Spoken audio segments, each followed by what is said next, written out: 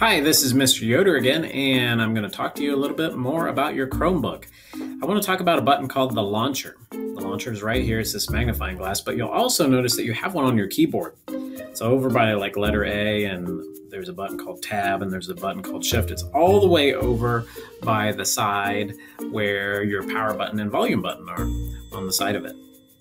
So what it does is when I press on it, it pops up with a box that looks like this. And I can actually search for things here, or I can actually use apps. And if I click here in all apps, it'll actually have a list of apps that I can choose from.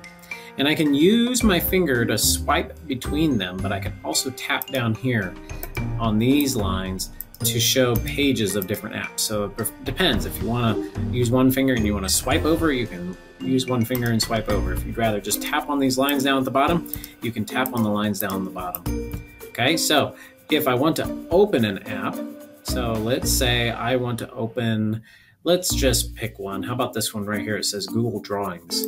So to open it, I just click on it one time or just tap on it one time, and it'll open it up so that way I can use it.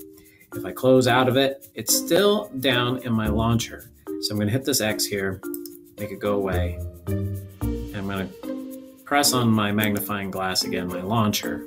And you'll notice that it actually moved right there. So any new apps that I am opening will actually appear right here. Okay, so that's a little bit about how to use your launcher. If you press on the launcher button again, it actually disappears. Every time you press on the launcher, it appears or disappears as you need it. Okay, have fun.